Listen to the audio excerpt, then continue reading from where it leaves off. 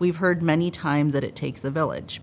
It means that we all have to pull together. When a family is encountering a situation that may be unknown to the rest of the society, it's easy for us to look at that family and judge what the part that we are able to see.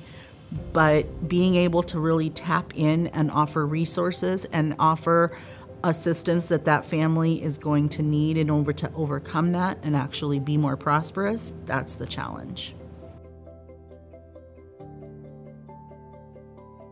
Community and family partnership is really being able to tackle those situations or problems that families encounter. So really focusing on what those needs are that prevent a family from thriving in our community.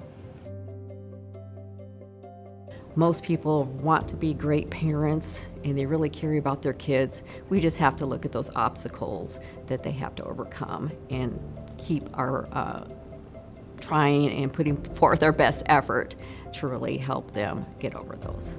We've been able to build more of a network within our service providers. I really feel that the communication between different agencies has improved and that we're really more of a team in trying to address those issues with families.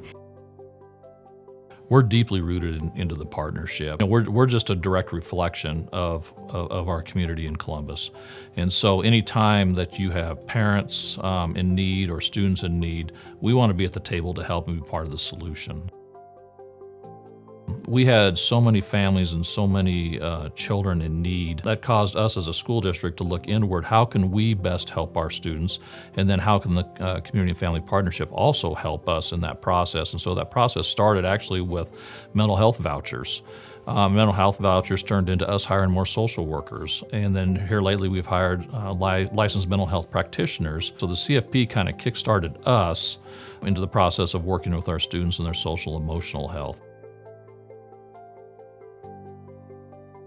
There is a large population in Schuyler that falls beneath the poverty level, and there are over 400 children that live beneath poverty level. And so we are constantly worried about children having enough food, having shoes and winter coats, and the collaborative helps bring all of that together.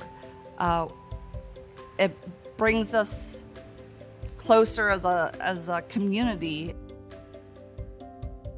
Without community and family partnership, I know that the food pantry wouldn't have been as successful. They wouldn't have thrived as much as they did. When the pandemic hit in 2020, we were serving about 30 families a month. And all of a sudden, we were serving 100 to 150 families a month. Community and family partnership invested in that. They saw the need and they were there to help find grants and make phone calls and give funds for groceries and diapers and basic supplies. I believe in Columbus we have probably some of the hardest working people I've ever been around. These parents work very hard to give their children what they need. Our partnership with the CFP and what we're doing for children and families in our community is extraordinary.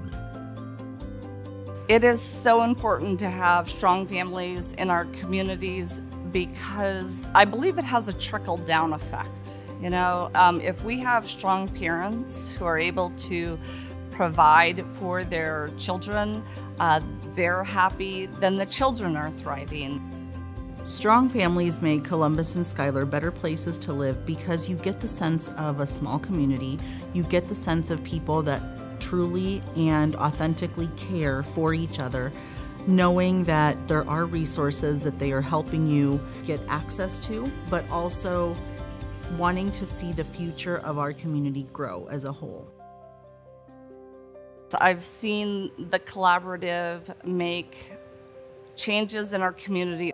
The collaborative is one way we all come together and it helps us all thrive. It takes all of us to be able to build a community.